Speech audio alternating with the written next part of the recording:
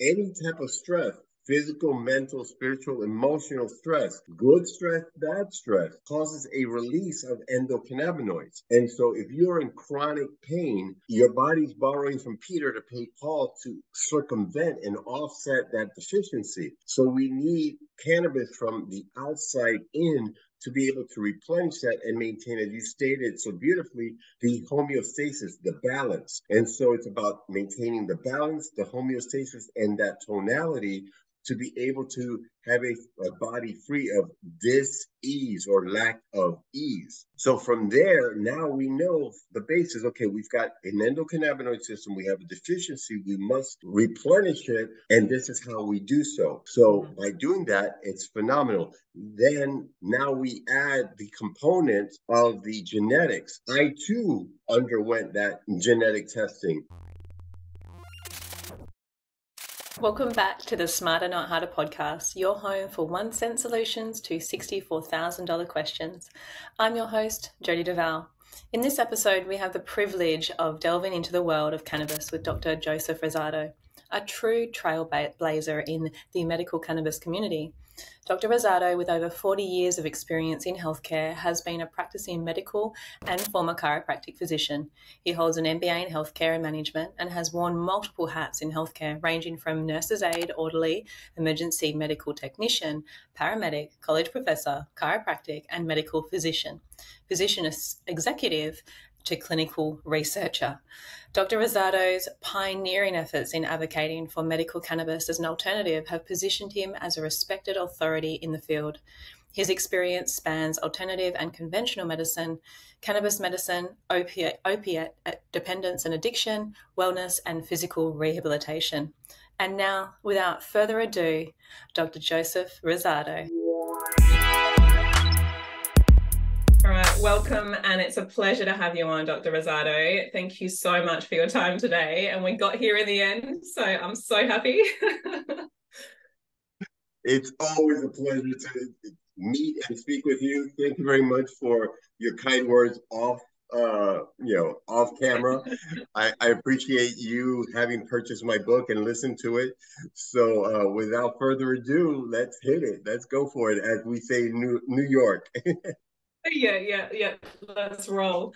Obviously what I wanted to go through is, firstly, is that in Hope and Healing, your book, and as you said, I purchased this without even before even knowing anything about you, and then read the book and was completely taken aback by your perception, by your ways of putting information out, and just your story. And it was just incredible. So, and I don't say that very often, by being, I've got shivers as I'm talking about it now.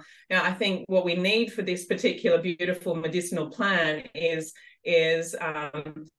people really like you pushing the way forward and making it seen and heard as it is. So yes, so thank you. My pleasure, but I'm standing on the shoulders of greats that came way before me. Individuals like Raphael Mechoulam, Lumia Hanoush, who was kind enough to write the foreword to my book.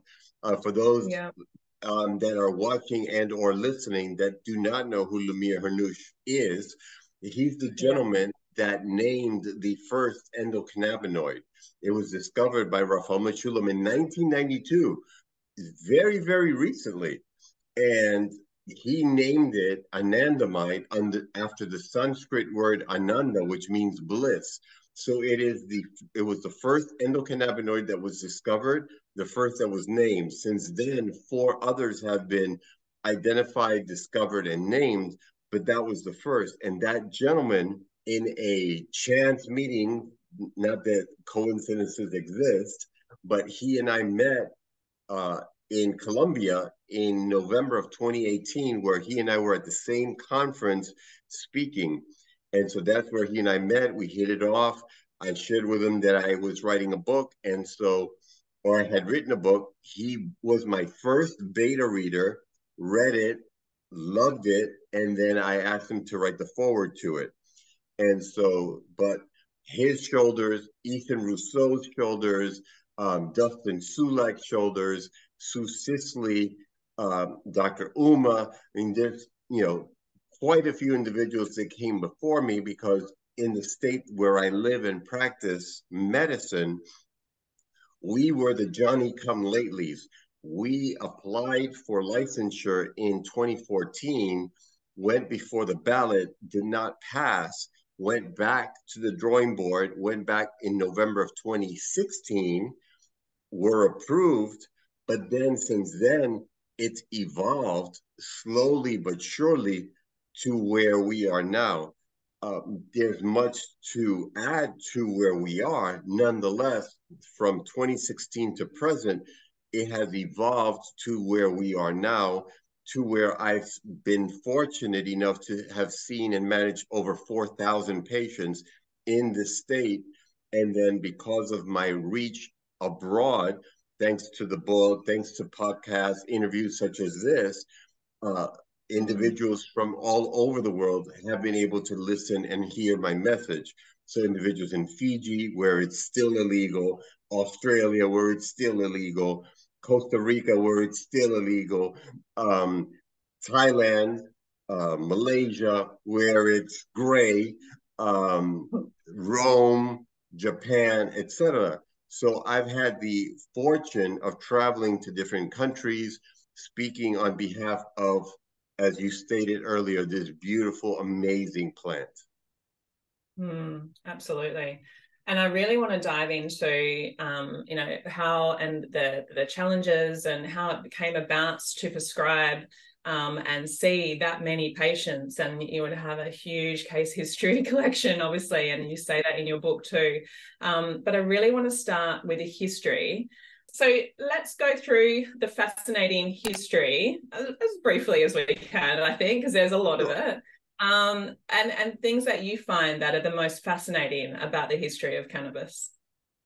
Well, the most fascinating thing about the history of cannabis is how hated it is. It's kind of like me. You either love me or hate me. There's no in between. And it's very similar Yeah. with cannabis. You either love the plant or you hate the plant. There's no in between, which is quite interesting because it's a very innocuous plant. To date, no one has ever died from utilizing the plant, or there's no way of overutilizing or overusing the plant, contrary to prescription medications where people die on a regular basis from overdosages with narcotics or benzodiazepines, things like that. So it's just been stigmatized and ostracized because people have failed to understand it and have passed judgment on it, which is sad. And so in the US, the from the mid 1800s until the mid 1900s, cannabis was part of our pharmacopoeia. It was prescribed by physicians. It was dispensed by pharmacists in pharmacies. It wasn't until the 1930s where the first drug czar, an individual by the name of Harry Anslinger, who utilized the racism and stigma of the fact that individuals from south of the border, from the country of Mexico, were crossing the border legally for to escape the Mexican Revolution, were utilizing the cannabis plant, and he utilized the word marijuana to stigmatize it and make it even worse. And lo and behold, that word is a racist term. But then he went one step further and made claims that if our white women smoke this plant, then they will engage in horrific sexual acts with black men, jazz singers, and Mexicans. It's like, what in the hell is going on? Not that that's a bad thing. I mean, Yeah, but really, like, be specific too. That's yeah. crazy. And then thereafter, then they went on and created this movie called Reefer Madness, which going to an all-male Catholic high school in the Bronx of New York City, in 1977, 1976, 1977, when I was a freshman in high school, we watched this video and this movie. It wasn't a video because videos didn't exist then. It was an actual movie, reel to reel. And we're watching this and just all of the scenery and just the atrocities that were being pushed and promoted. And then from there, then they started hitting taxation, attacking individuals that utilize the cannabis and taxing them rigorously. In my book, I quoted a scene where Thomas Jefferson was in his backyard, in his back porch rather, smoking hemp, looking at his hemp crop, and it was encouraged to use hemp to pay taxes. We were in the United States, we were utilizing hemp to pay our taxes, and it was encouraged to do so. The uniforms of our military were made of hemp. The first American flag was made of hemp. The Declaration of Independence was written on hemp paper, but yet it was demonized. And then, so from the 30s, they destroyed it to the point that in the 50s, 1950s, they said, we can't continue. And they took it off of the pharmacopoeia. And then in the 70s, former President Richard Nixon had another issue with cannabis to where he was even more verbal, talking about, the N word and, Hispanics and Jews and just, again, racism after racism and atrocities. And then fast forward to the 80s, where the spouse of then President Ronald Reagan created this propaganda, just say no. Well, we know how well that propaganda worked. And then we had other commercials on television, this is your brain, and they showed an egg, and then they showed a brain in an iron skillet, or the egg in an iron skillet, and say, and this is your brain on drugs.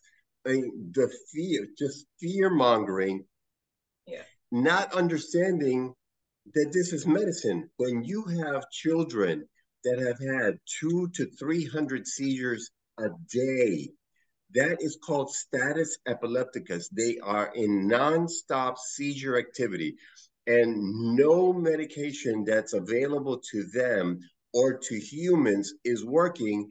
They turn to veterinary medicine and utilize veterinary medications to treat these children, and with a simple extract of a plant, reduce those 200 to 300 seizures per day to 5 to 10 seizures a month.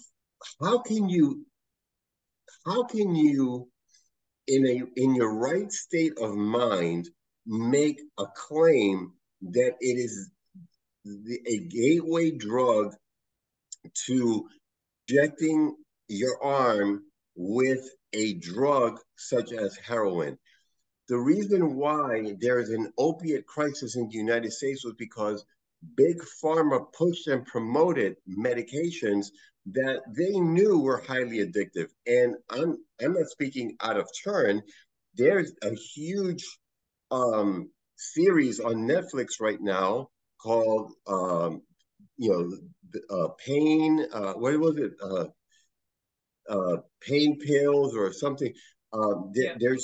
There's two specific series. One was a movie and the other one was a series on Netflix about the background behind how the opiate crisis began, pushing and promoting an extended release narcotic, where they stated that there was a 95% chance that they were not going to become addicted. Well, that was the reverse. There's a 99% probability that you will become addicted. And so teaching and pushing and focusing on all of this, to this day, I've yet to know any female to sell their body for a cigarette, a cannabis cigarette. I've not seen that. I've not encountered that. I've encountered many that have offered services for a bottle of rum. I've heard, or for a smack of beer, or for some cocaine, or some heroin. I've certainly heard sexual favors in exchange for those, but I've yet to have been approached as a man for someone to smoke a joint. Have you? No, and I've never tried either. But yeah, I have so many things to say around that, but I'll leave it to this.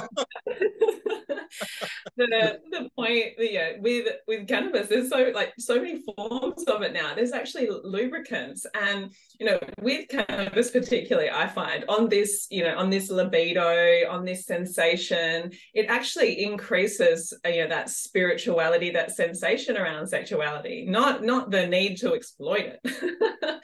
So that in itself is something to be further research on. I think that would be fascinating.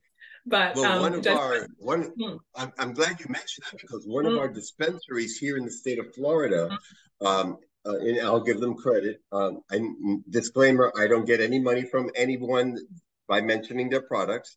It's just that as a physician, I obviously recommend these products. But MUV Move, that is in the state of Florida, they have an intravaginal spray that is promoted for women's health, not only to lubricate, but also to ease menstrual pain and pelvic pain. And so it's utilized to address that. On the west coast of the United States, they have tampons available that are infused with cannabis to support and assist in the management of menstrual cramps and pelvic pain during the menstrual cycle. So, because THC, which has been promoted as the demon because it gets you high, but yet THC has been proven and shown that it is 20 times more powerful than aspirin as an anti-inflammatory and twice as powerful as hydrocortisone as an anti-inflammatory.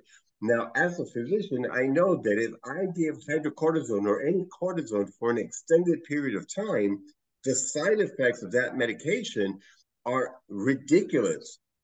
It can cause an idiopathic Cushing syndromes where they end up with a moon face, buffalo hump, can cause idiopathic diabetes.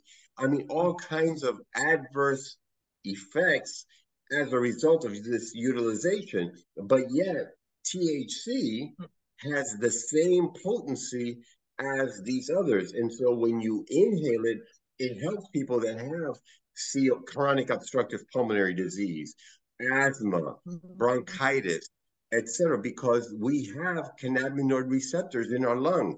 And that's really the first place that we must start is educating individuals that we have an endocannabinoid system, that we produce cannabis in our body. All vertebrates produce cannabis. Granted, not in the same capacity as THC, CBD, CBN, THCV, which are the phytocannabinoids, phyto meaning plant, cannabinoids meaning that they work on the cannabinoid receptors, but we have these endocannabinoids that we produce in our body. Women in breast milk have anandamide. They pass their endocannabinoid to their children to stimulate their endocannabinoid system because they too are vertebrates. This is a beautiful concept, but God forbid a pregnant woman or a woman that's lactating utilizes cannabis. She's a devil and she is reported, and they talk about removing her child from her care, but it's okay for them to receive pain medication or an anti-anxiety medication or an antidepressant medication or an amphetamine for their ADD, ADHD. Yeah, so absolutely. And I totally agree.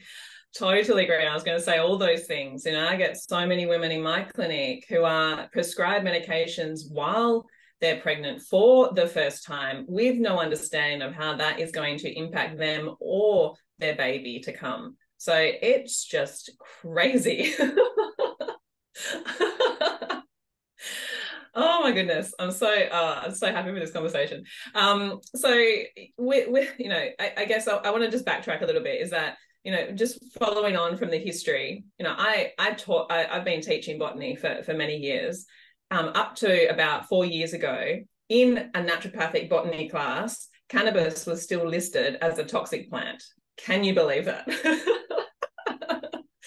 And that is what I find hilarious. And we quickly changed that conversation around. But up until that point, naturopaths here were even learning that cannabis was a toxicity, or can be dangerous in some way. But isn't it just so naive to think that people can utilize something as completely dangerous without knowing any information about it and not having any more further studies or look into the data that actually is true for this particular incredible plant? So I just wanted to note that. Well, what's even sadder is that industrialized countries such as yours, Australia, and mine, the United States, have this sense of arrogance that, well, if we didn't do the studies, we didn't do the research, it doesn't exist. But yet, from the 1940s, studies and research has been done in Israel. Why are they not accepting those studies? Because Raphael Mechoulam and Lumir Hanoush started this whole process in the 40s. It was in the 1960s that the delta 9 THC structure was actually found and discovered. And then, moving forward, the endocannabinoid system which we discussed, the first one being discovered in 1992. But it's a relatively new science, granted, but this plant, there's documentation from back 5,000 years ago with hieroglyphics from Asia, because the plant is endogenous of that region of the world. It comes from Asia. And so, and it's been utilized, and it was utilized for sacred rituals, and there's documentation of how it was utilized for analgesia, for mood stabilization, for all kinds of reasons. But yet, because these respective industrialized countries say, oh, well, it wasn't done in our university, so it certainly cannot have any value. And just the arrogance and the thought process that, why don't we go beyond and get outside our heads and our boxes and realize that other people have done some beautiful, stellar studies and published amazing results on these individuals. There's one company here in Florida named Vitacan. They have an exclusive contract with a company in Israel called Tikkun Olam, which means to heal the world. And they have a product line where one product is called Abidecal. It's a 15-to-1 ratio based CBD to THC. It's named after the first child that utilized it. It was named after a little boy that had severe seizure activity. And they created this product for this individual. Well, I use this story in many of my presentations, and I have a presentation on autism and cannabis. And I'm on stage and I'm speaking on this in Rome, Italy. And I'm speaking on Abidecal and the 15-to-1 CBD THC, and the doctor that was utilizing this product to do the studies. And it was a couple of 2,000 children. And as I'm speaking, I see one individual in the audience nodding her head and smiling, similar to what you're doing now. And I'm thinking, why is this person like so like really above and beyond? Because most people will nod and they'll smile, but this woman was like on point. I stopped my lecture and I said, what do you know about this product? Because I see as though it appears to me as though you know a little bit about this. It turns out she was an Israeli psychiatrist, and she was part of that study, and some of her patients were part of that clinical trial. So I had instant leverage right there, because she was actually part of the study, and some of her patients were involved in that clinical trial. And so that was, I just That's sat down and said, okay, you talk, I'm done. well, nothing speaks like experience and stories to people who are doubtful, right? They have to hear it and see the results from someone who's experienced it, and it's so powerful. Very Yeah, much so. yeah. So, Dr. Rosado, I love that, when I'm researching the endocannabinoid system, when you look at it as a system within the body, obviously it's a very new system considering what we've discovered with the others. However, there is not much in the human body that doesn't, well, that the endocannabinoid system doesn't touch. And that for me, Exactly. like gold. Why, how, and when can you ignore this then? Exactly. Because when I'm either lecturing in medical schools, I'm on faculty with a few medical colleges and nurse practitioner schools and nursing schools. But when I'm lecturing and I'm explaining to them, they've all heard of the respiratory system. They've all heard of the cardiovascular system. They've all heard of the, renal system, the integumentary system. They've know all of these.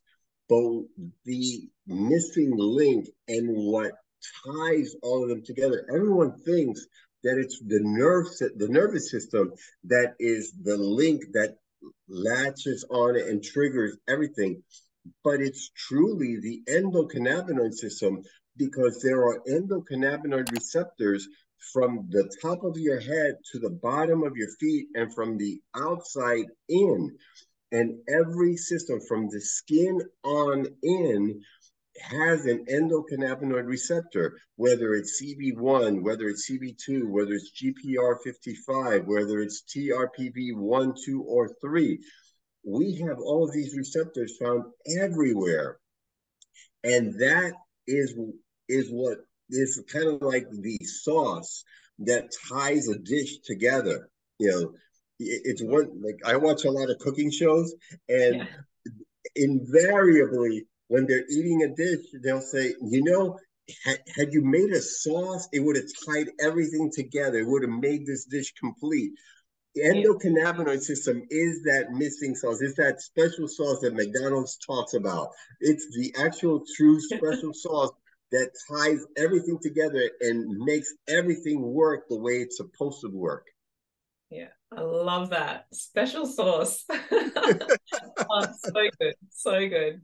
But this is where, and I want to tie in now, is a lot where, Dr. Ethan Russo, or Dr. Russo, is talks a lot about the tone. And it's like any other system that has to be perfectly statically balanced, in that the tone of the endocannabinoid system really points out these details for that, for the analysis of where they're lying for need of endocannabinoids, or cannabinoids, should I say.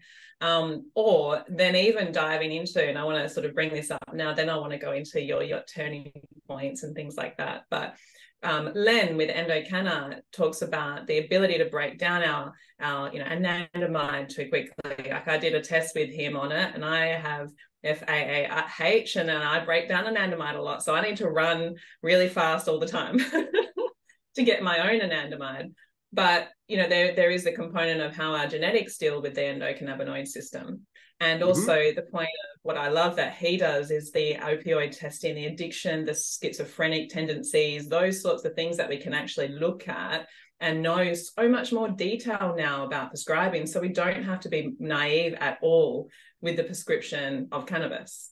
So let's dive into a little bit of that. Absolutely. Well, I'm glad that you brought this up, because one thing that Dr. Rousseau is, in my mind, what set him apart was what he postulated, which was clinical endocannabinoid deficiency. It shows the mind of a true scientist, an inquisitive mind, because in his thought process, he said, okay, if there's a deficiency of dopamine, then we know that it links to Parkinson's disease. If there's a deficiency of acetylcholine, then we know that it lends itself to have signs or symptoms of Alzheimer's disease. If there's a deficiency of serotonin or norepinephrine, then that's an indication or leads to depression. So in his mind, he says, okay, what if there's an endocannabinoid deficiency? What happens then? And so he postulated this in 1996 when the first state in the United States had a medical program, California. That's when the medical program started in the United States in 1996, the year that my twin daughters were born, 27 years ago. Wow. In 2016, he wrote this elegant paper on clinical endocannabinoid deficiency and chronic debilitating conditions. And he linked three conditions initially to that, which were, or are rather, fibromyalgia, irritable bowel syndrome, and migraine headaches. But then he went further and discovered that post-traumatic stress disorder, failure to thrive in children, bipolar disorder, chronic fatigue syndrome, all these chronically debilitating conditions are linked in some way, shape, or form to a deficiency in our endocannabinoid system. Because any type of stress, physical, mental, spiritual, emotional stress, good stress, bad stress, causes a release of endocannabinoids. And so if you're in chronic pain, your body's borrowing from Peter to pay Paul to circumvent and offset that deficiency. So we need cannabis from the outside in to be able to replenish that and maintain, as you stated so beautifully, the homeostasis, the balance. And so it's about maintaining the balance, the homeostasis, and that tonality to be able to have a body free of dis-ease or lack of ease. So from there, now we know the basis. Okay, we've got an endocannabinoid system. We have a deficiency. We must replenish it, and this is how we do so. So by doing that, it's phenomenal. Then now we add the component of the genetics. I too underwent that genetic testing, and I discovered that I am an ultra rapid metabolizer of CBD, an ultra slow metabolizer of THC, and a normal metabolizer of ratio-based products.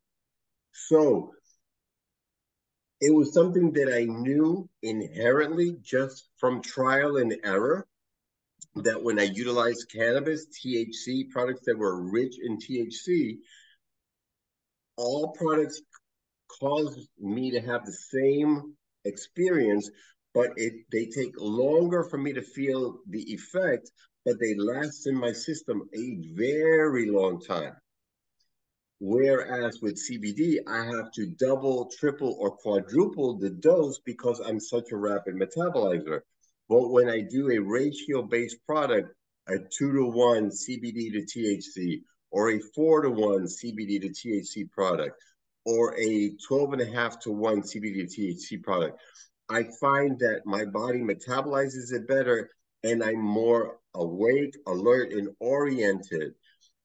So now I know what to use, when to use it. So if I'm going to be sleeping or I've had a really difficult day and my brain is racing 1,000 miles an hour, I know that I can kick it up a THC notch, but not use the same dose as someone that's an ultra rapid metabolizer. Yeah, and that's clinical gold, isn't it? It's just so amazing to be able to get that data and to get the point and on point with treatment, and it makes a difference to someone's lives so much quicker. It's just incredible. Well, yeah, it's a game changer. In fact, just last night I was at a dinner conference where they're utilizing these types of genetics to prescribe psychiatric medications, because when a patient goes to a psychiatrist, typically they'll say, okay, let's start you on this medication, come back in 2 weeks or a month, because it takes 2 weeks for those medications to begin to work and for the patients to notice a difference. They'll come back and say, no, I didn't notice any difference. I'm not any better. Okay, well, let's increase the dose, come back in two to 4 weeks. They'll do that. No, I still feel the same. I'm not feeling any better. Okay, let's change that, or let's add to this. And now you're one medication, two medications, three medications. Yeah. Why don't we just do this? Why don't we just do the genetic testing from day one?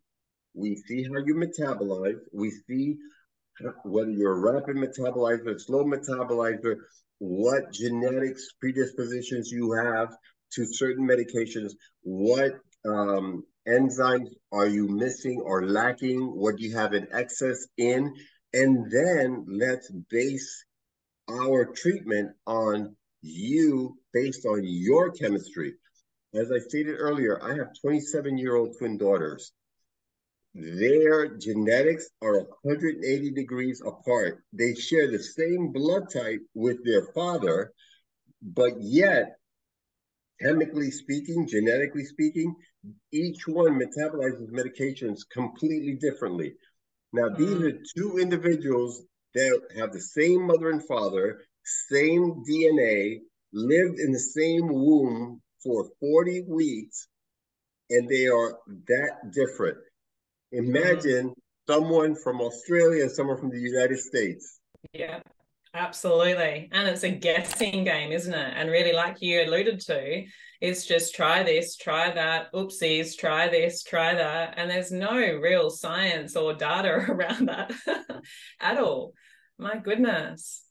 All right, so Dr. Rosado, I don't want to miss out on time, so I'm going to go here now. Now, it fascinates me to what the turning point. I know you say a bit about this in your book as well, but what was that turning point for you? That moment or day that you went, you know what, this is going to be it. This is cannabis. Like I can't go anywhere else right now. Wow. Okay. So I am an atypical physician in that I learned about the endocannabinoid system in medical school. Okay. So not too many of us can have that claim to fame. I do. I was fortunate. Granted, it was during the toxicology section of my pharmacology class. But I did learn about it. It was like two sentences where they mentioned the endocannabinoid system. They talked about the receptors. But immediately they went into it's a gateway drug and it leads people to ruins and et cetera, et cetera, et cetera. And it's toxic and so on and so forth.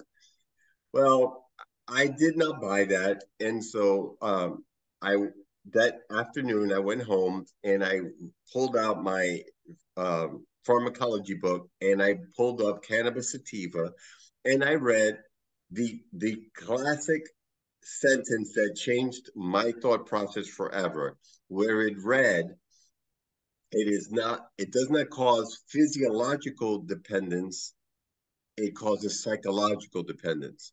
So contrary to alcohol, nicotine, tobacco, cocaine, opiates, it does not cause a physiological dependence and or addiction. It causes more of a psychological dependence. So now I'm like, okay, this is a good tool for my toolbox, but I left it on the side because where I was studying medicine, it was illegal. And so I didn't even think much about it. In 2010, where it became medically legal in the state of Arizona, one of my very good friends reached out to me and said, hey, I've got property. I'm considering starting this business. I need a physician to be my medical director to set up our dispensary and everything. I said, absolutely, sign me up. Let's roll with it. At that time, his son and my daughters were 14 years of age. And so his wife said, we're teaching our children to abstain from drugs. How can we get involved in marijuana if we're going to teach our children this? So that project was squashed. Fast forward to 2014, when in the state of Florida, one of our very prominent attorneys, Mr. John Morgan, because of personal history with his father and his brother, and saw how beneficial cannabis was for both of them, decided to fund the campaign to decriminalize cannabis in the state of Florida. I saw the ads. I reached out to him, sent him an email on a Sunday stating the following: I'm a physician, I'm an advocate, how do I get involved? 24 hours later, I was speaking with his campaign manager. A week later, I was on the Bureau of Speakers. We progressed.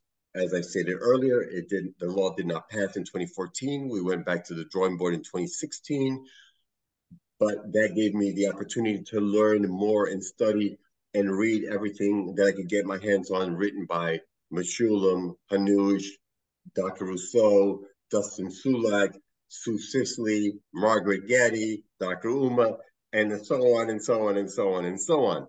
In August of 2016, I was the first in the greater Central Florida area to recommend medical cannabis to a 35-year-old female with a stage 3 brain tumor in her frontal lobe, the front part of her brain, that she had an inoperable tumor in that area. And so she was in this let's wait and see scenario. Knowing that cannabis crosses the blood-brain barrier, we began the treatment. 2 years afterwards, she was teaching yoga on the beach in Florida. That's incredible.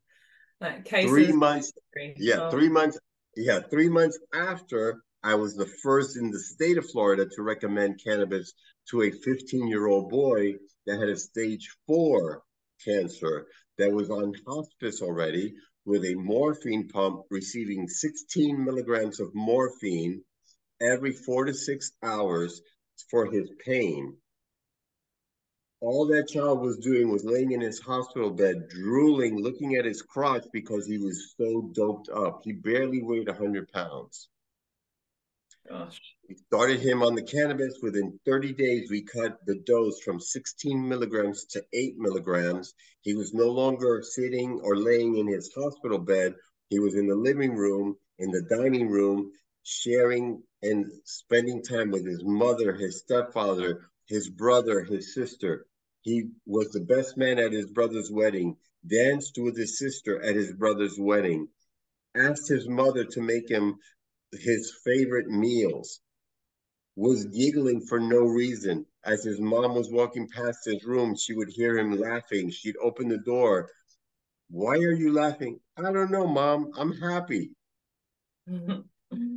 So yes, he did pass away the following February of 2017.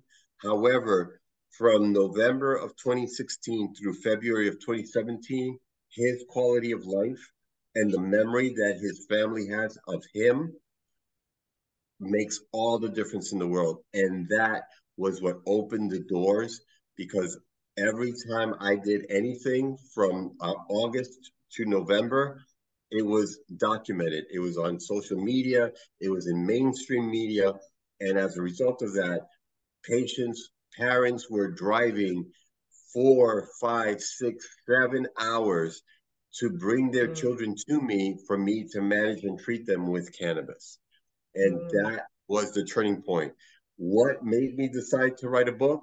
Because when I first started, aside from all the articles and papers that I read from the individuals I mentioned earlier, I couldn't find any books available that broke it down and made it easy to understand. So that's when I took it on. Exactly. And that's when I started hearing and reading your book, I was like, hallelujah. Awesome. Oh my gosh, you're making me cry, Joseph. Goodness me. Well, don't cry. So now, 4,000 cases, and I'm assuming it's more, we normally round these things up, but down. So, talk me through and you have already with these most memorable cases, and I'm sure there's so many, but, step me through your day in the life of a clinic, of seeing patients, of decision making around cannabis, of all those sorts of clinical things, and how you're driving your day around this. Obviously, it's case dependent, of course, but how do you navigate all of this? Well, I'm glad you asked me this, because earlier today I was listening to an interview that was being done by a physician in Mexico. Now, Mexico still does not have an actual law per se, They've got bits and pieces of laws, but not an actual law like the different states in the United States.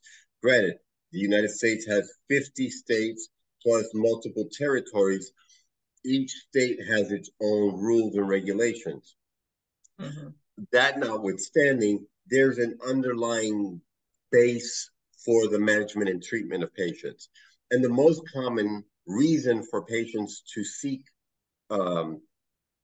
medical cannabis care is to manage and treat their pain, their chronic pain, because they are sick and tired of being sick and tired using medications that are highly dependent, highly addictive, have greater side effects than benefits. They end up causing hypogonadism, causes erectile dysfunction, decreased libido in both men and women, and orgasmia or dysorgasmia in men and women, constipation, apathy, et cetera, et cetera.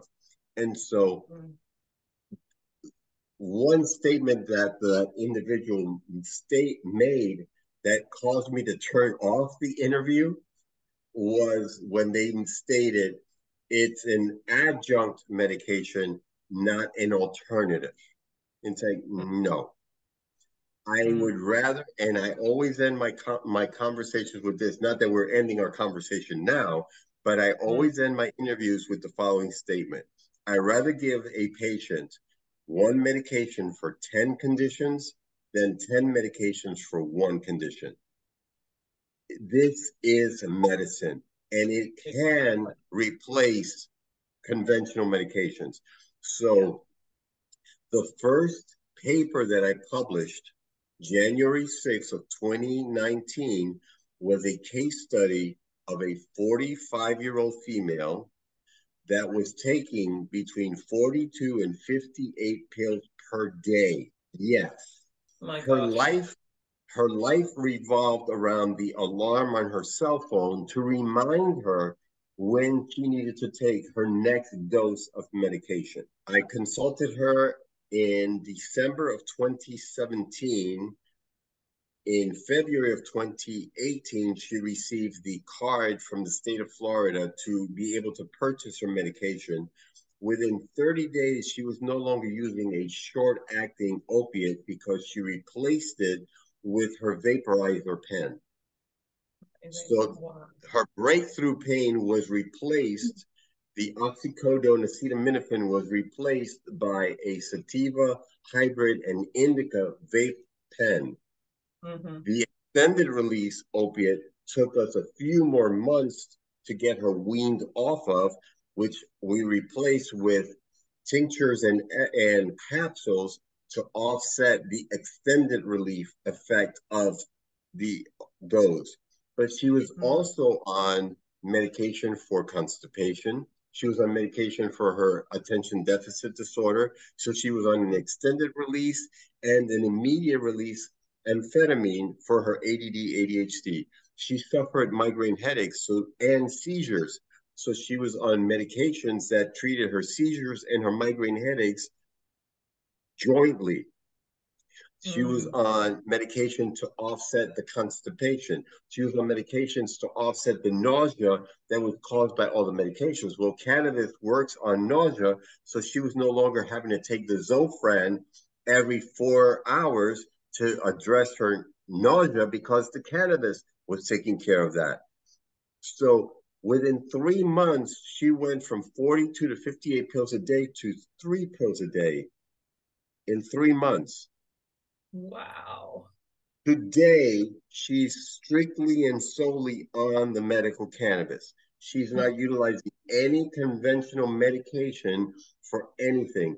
She lost over 50 pounds. She stopped smoking cigarettes. She had issues with menopause. She was having hot flashes. THC lowers body temperature, so it addressed her hot flashes. She was no longer apathetic. She was no longer anorgasmic. So now she was able to enjoy her husband. Her husband was able to enjoy her. When her husband came to my office and with tears in his eyes tells me, I have my wife back, my children have their mother back, She was working part-time as a volunteer, whereas before she was unable to leave her house because she was fearful of leaving her house for fear that she would not be able to take her medication in time. That's no way to live. She was a slave to pharmacology. Yeah. And now she's free, and she was freed by the plant. Yeah, exactly. And all while you're saying that, I think about the art that it takes to create a treatment plan and even to maneuver that medication out and the plant in. It's just such an incredible art form. And, a lot of, I feel, medicine has become, and I hate to say this, I don't mean anything by it, but it's a bit lazy. It's like you're prescribing because it says that you need to do that for this condition. You're not utilizing your skill and your creativity and your knowledge of what these are and within the system. So I feel like it's just such a better, cleverer art gift to be able to give these things to patients, or this medicine to patients. Yeah. Well, what many of my colleagues forget is that medicine is an art, a science, and a philosophy. Yeah. And exactly. we think strictly and solely about the science, and we come very left brain, but we forget that the body does not read the textbook. And just because I use this medication on, case in point, one of my twin daughters, I cannot use that same medication on my other twin daughter because she will be bouncing off the walls. It's the same thing with the cannabis. I can give one of my twins a specific chemovar, not strain, because there are no strains in plants. There are family, genus, species, subspecies. Strains are existing in bacteria and viruses. So if I give one of my daughters a specific chemovar with a specific set of terpenes, which we haven't addressed yet, which is what gives the plant the smell and the taste, but also a medicinal component, whether it's limonene or linalool or pinene or beta caryophyllene or myrcene or humulene, and each one addresses a different area in conjunction with the different phytocannabinoids and their different concentrations. If I give that to one of my twins, it's her medicine, but that's not the same medicine for my other twin. And so the incorporation of genetics and listening to the patient and giving them a journal and having them journal. That's how I work with my patients. We give them a journal day one. Here, log what you buy, write down what you're taking, how you're taking it. This is the guide that I'm giving you, but when I see you next month, let's discuss how you've been doing and what you've been doing, and let's go from there. And in the next month, because for the first 30 days, I don't take them off of any medication. I leave them on the same meds because it takes 30 days, at least 30 days for their endocannabinoid systems to kind of normalize and build up that homeostasis. Afterwards, then we start picking and choosing. Okay, let's start weaning you off of this medicine. Let's start, and then we could get them off of that one. Okay, now let's go on to the next one, and the next one, and the next one, because we start low and go slow. That's everyone's mantra that's involved in this world. Absolutely. And beautifully said. And you were talking about the entourage effect, which we didn't even get to today. We didn't even get next to visit, our next interview. We definitely have to do another one now because there's so many other things I had to talk to you about. But we've only just scratched the surface.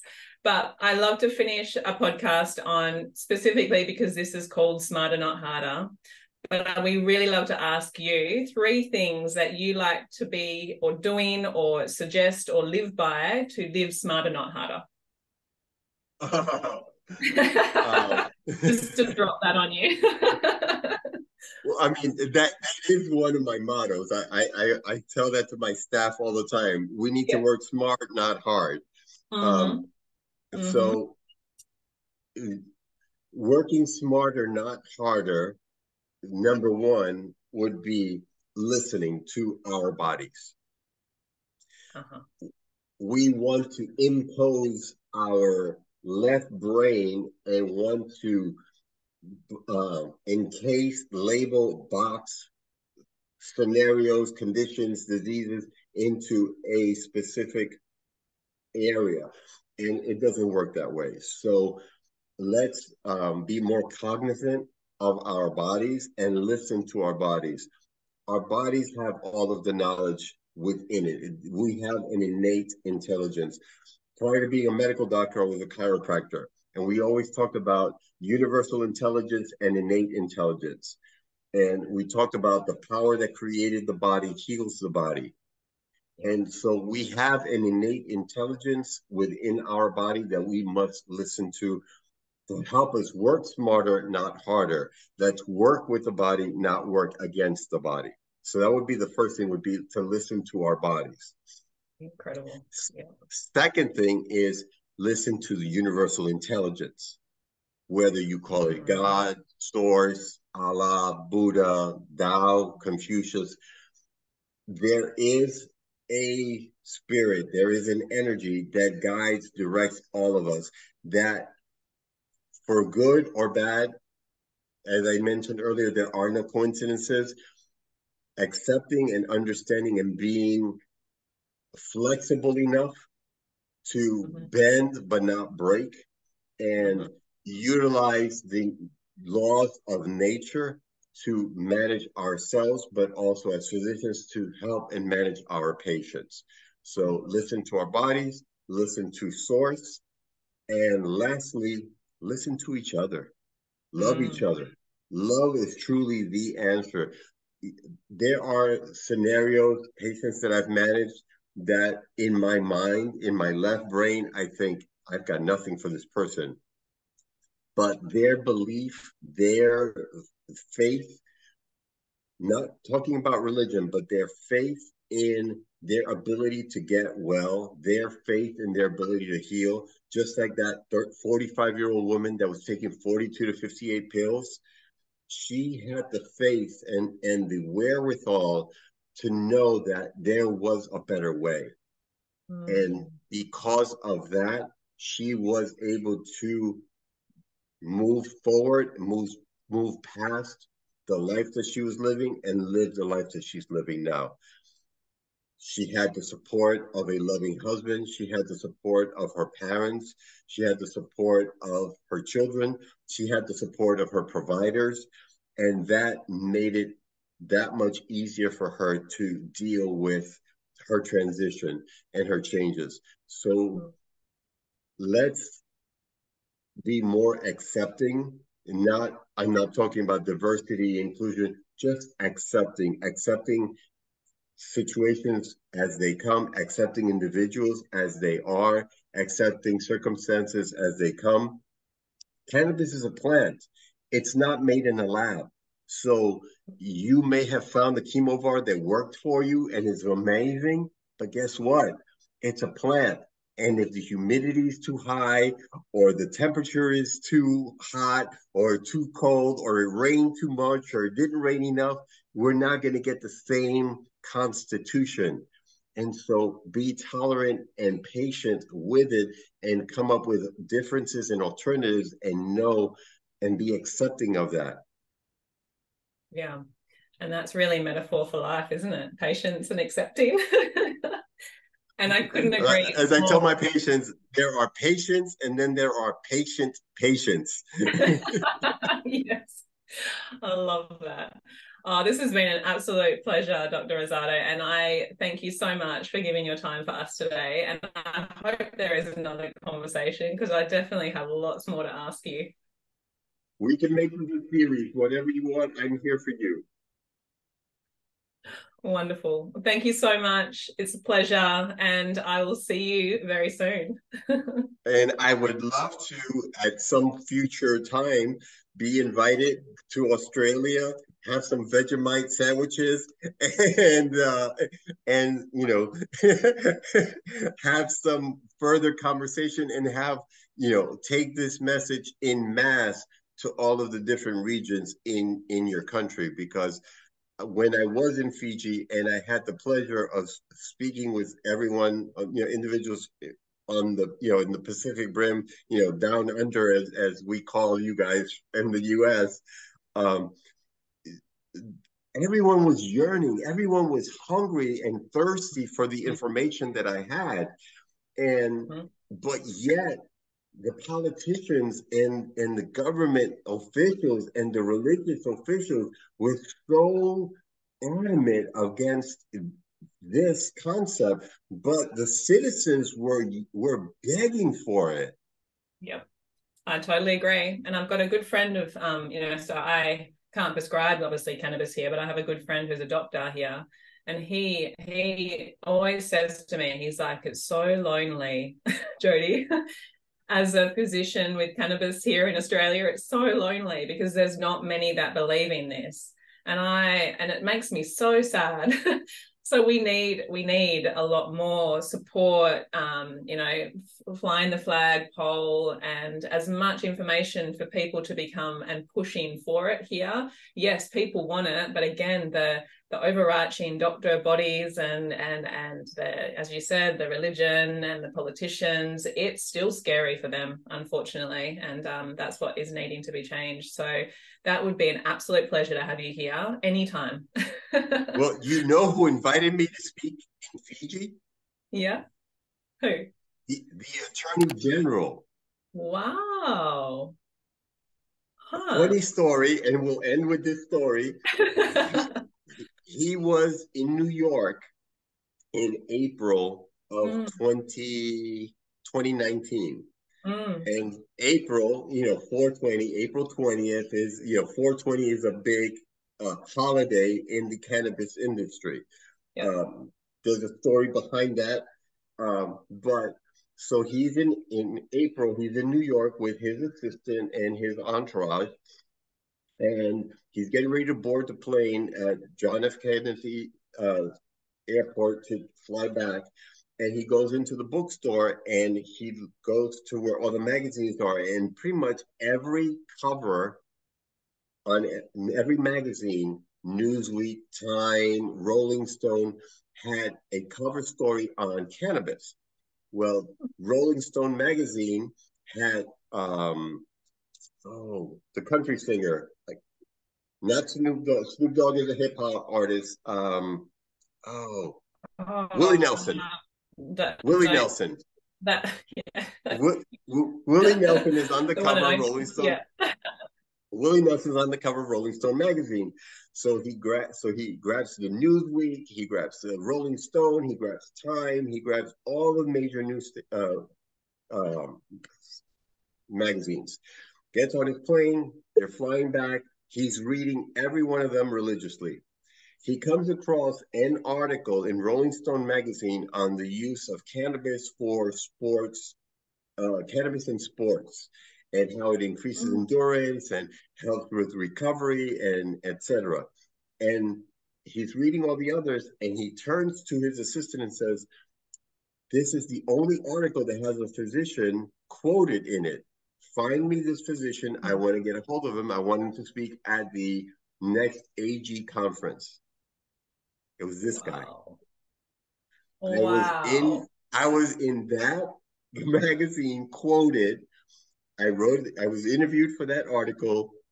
He read that article, talked to his assistant. His assistant went on LinkedIn, found me, extended the invitation. And that December, I was in Fiji speaking to between 400 and 500 attorneys for the entire Pacific Rim. And when I got off stage, I was almost sequestered because it was all weekend long. I was having meetings and conferences. I would go by the pool and like 5 or 10 attorneys would come up to me, judges, and these are all politicians. These are the ones that make the laws. And they were telling me how the laws were working and how I could help their mother, their grandmother, their wives, their children. So Let's plan a trip. Yeah, let's change the world. But that's just the beauty of beautiful synchronicities, isn't it? How things can just whoosh, escalate from just one chance little article with a comment, and then just boom, off it goes where it's meant to go, which is just incredible. Just incredible. Well, it's been a pleasure. Thank you for your time, and we will be in contact soon. Looking forward to it. Thank you again for your time. Have a wonderful rest of the day. It is 21:11 my time and on the East Coast, so it's 9:11 a.m. your time. 10 now, because you guys change times and we don't. Oh, yes, that is true. We're still recovering from that. Oh, dear. All right. Well, we'll see you soon. Bye-bye. Thank you again.